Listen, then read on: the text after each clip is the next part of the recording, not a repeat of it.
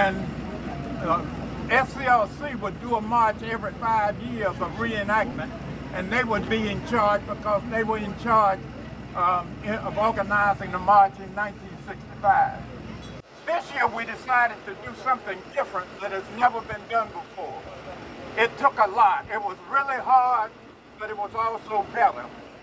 We asked each of the national civil rights and voting rights organizations to take a date, and also that way, and all of them except one has agreed and took that day, and it has worked out extremely well. We agreed that we would also pass a baton and a torch. You know, when you have a relay, you pass the baton. This is called free to vote baton. And then the torch is the light.